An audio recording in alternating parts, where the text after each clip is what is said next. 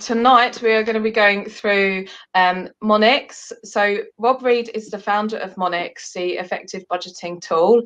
The way that I basically came across Monix was because in my personal finance course, where I teach people how to master their personal finances to take strain off their business, I used to use a spreadsheet, and that spreadsheet required my mind, and it was quite hard to create, and I couldn't give it to the masses. So when I saw Monix is a perfect tool to help you budget now, so you can actually plan for your financial future going forward, and you can see how your spending today will get you on the course for your goals. So thank you so much.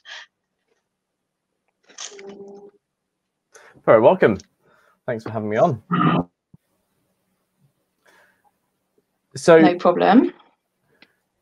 Basically, what you've asked for is just to go through how Monix works and what it shows you. So I've just put together a couple of slides, and I just wanted to start by making it work. I just wanted to start with a quote from the beloved J.K. Rowling, which is, "It is our choices that show what we truly are far more than our abilities." Because a lot of the time, both you and I have found this, hence why you're doing what you're doing, and hence why I've created Monix.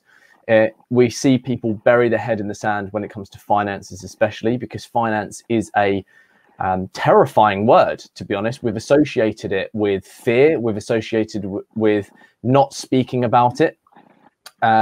Whenever you talk about finances in terms of people's wages, it's all hush hush. You're not allowed to say what each other earns, and it's all very head in the sand. We're not really taught a huge amount about it. So having a financial overview is not necessarily within our ability, but choosing to do something about it is very much within our ability. Getting help is very much within our ability, and actually it shows real strength.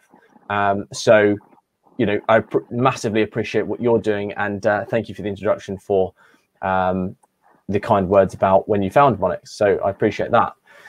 So what I'll do is, if there's anyone watching this live, then please feel free to comment.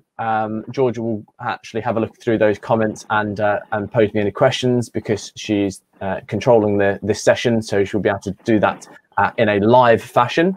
But I do want to ask you, and if you are on this live, please, and even if you're not on this live, do comment onto the video. How often do you check your account balance? Now, whether that's you go into the bank, whether that's you've got an accounting book that you write your ins and outs in, or you log on to your app, how often do you actually check your account balance? Probably most of you will say quite often. If you've got your head fully buried in the sand, then not often. But normally it's a couple of times a week at the very least, and to check, make sure you've got black on your figures rather than red, right? So what I want to talk to you about is the actual key number, okay? Because account balance can be misleading. So this is what we in Monix call the lifestyle balance, and this is what actually fits in nicely with what Georgia talks about in terms of financial health. So we refer to it sometimes as your financial health. So lifestyle balance, you can easily calculate this because you take your total account balance. So this is all of your accounts together, and you add all of those up. You take away any of your fixed outgoings. So these are all of your monthly standing orders, direct debits, all of your fixed costs that come out of your accounts. Money envelopes I will speak about a little bit more in a minute, but this is everything that you are saving for.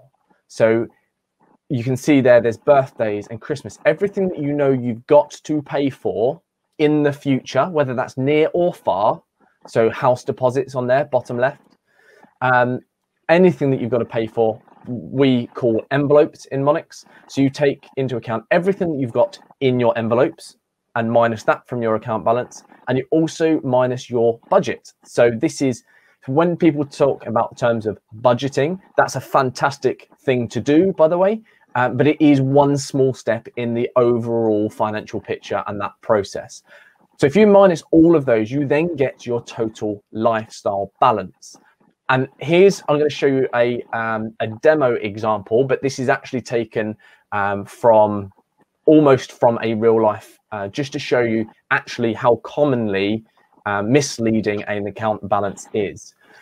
So what we're going to build here is what you will see the Monix dashboard to be. We're only going to build parts of it. There's a couple of other elements that I'm happy to show you if you want to see that live. Otherwise, we can go through that, either you with Georgia, or you can go onto the website and have a look at that later on.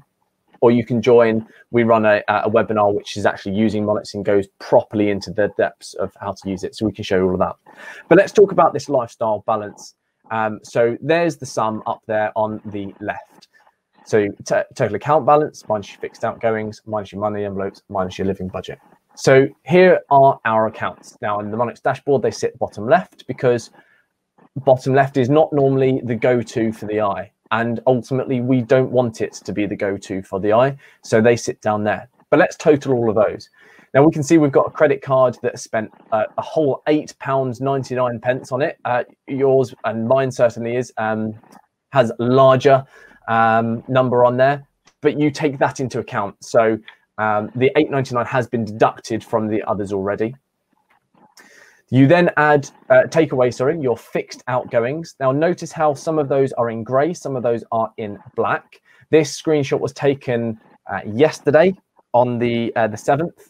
So the black in Monix, it automates all of this for you. So it automatically shows you these are your fixed outgoings, monthly direct debit, standing orders. The black is what's yet to come out. So when the screenshot was taken on the 7th, Audible on the 8th was still to come out. So if we logged into this today, that would now be grey.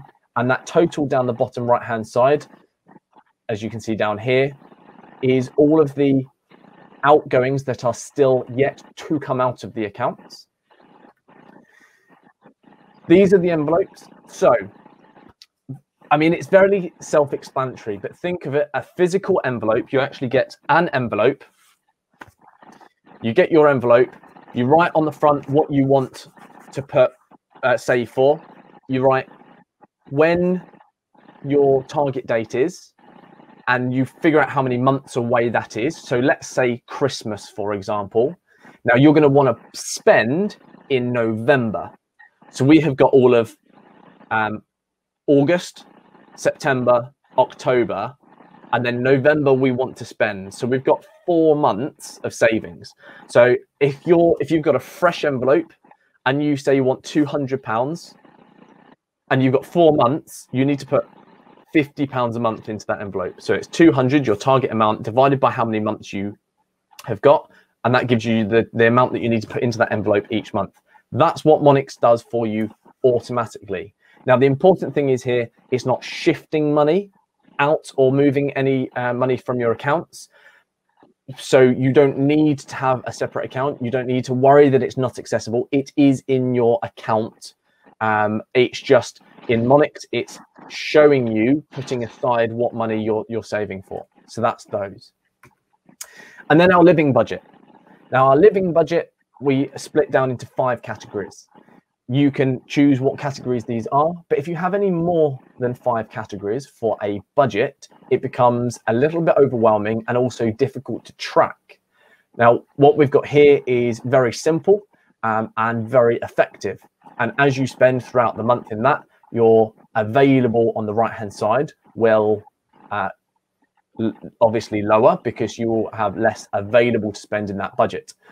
So you're taking your available living budget, because anything that you've already spent in your living budget, anything that that's already come out of your accounts in your fixed outgoing, have already come out of your account balance already. So we don't need to double account for those.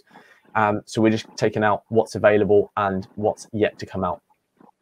What that gives us is this balance at the top. If you do the sums on this example, that comes to minus £2,013.44.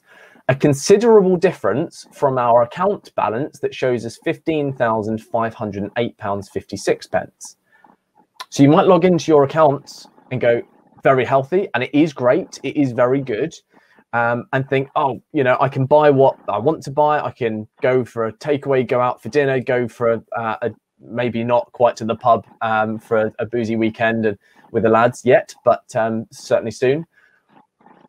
But actually your lifestyle balance, because the lifestyle you've planned for, especially over here on the right hand side within our envelopes, means that your actual balance is a negative £2,013. So why is that? Well, let's just look at the lifestyle we've planned for in this demonstration. Under envelopes, this key one down here on the bottom left that we mentioned earlier, this house deposit. We want to save up and buy a house. Great, fantastic position to be in. The money that you have put aside, and a lot of people do this in their mind, they think, all right, I've got 12 grand put aside for a house. That's fantastic. That's actually, you can see most of that's in the savings account. So you've actually separated that out manually by a separate account. But actually, with everything else that we need to buy, including vehicle expenses, repayment of loans, tax and accounting fees, the holiday that we want to save up for, the catastrophe fund that we need to buy Christmas presents, birthday presents. That lifestyle, which is not an unusual lifestyle by all accounts, in fact, it's very common, means that you are in a deficit. You cannot afford, based on the amount of money that you've got, to live the lifestyle that you're planning for. So we can quite easily plan a different lifestyle. So a negative lifestyle balance doesn't mean it's necessarily a bad thing.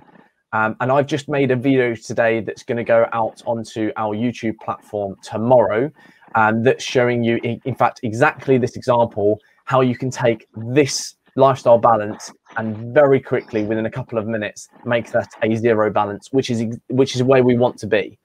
So if you're at a negative balance, we want to go to a zero balance. And if you're at a zero balance, you want to then start building up a positive balance. And that's what we in Monix call months in the bank. And we do that in the lifestyle balance. You can do that in the envelope. Georgia and I had a discussion about this the other day about putting them in envelopes. But you can do that actually on the lifestyle balance, because as part of Monix, and again, it's not on these slides, but it is actually on the dashboard down the bottom right hand side. It shows you how much you need to bring in each month to be in a good position to be able to afford your lifestyle, if that makes sense. So it shows you actually what you need to earn to pay for everything in life. This isn't just, oh, I need to take into account bills. This is quite literally everything that you want to plan your lifestyle. So this is a lifestyle planner based around money and gets you financially able to do that. So essentially, I wanted to end with just another quote. Haruki Murakami is a Japanese author. He is fantastic. And he says, pain is inevitable, suffering is optional. And he's absolutely right. We know that things in life cost money. Cash flow is a fluid thing. But you don't need to suffer. And a lot of the time we as individuals suffer because we hide away from something, and we don't face the music. We don't even track or keep a record of, because we don't want to see it. And actually, seeing is the first stage of being able to do something about it. If you don't know what's there, you don't know what to do, actually suffering is therefore optional. So all of this can help very much. So that's about me, Georgia, just on going through Monix. If anyone's got any questions, if you've got any questions, then I'll happily answer them. 100%. No, that was great. That's fantastic. And I think it's so good to know exactly how your day-to-day choices can put you on the path for your future. So I love finances, I love numbers, but not everyone does, and that's completely understandable. But it's by facing them and by taking responsibility for them, you can really put yourself in the right direction.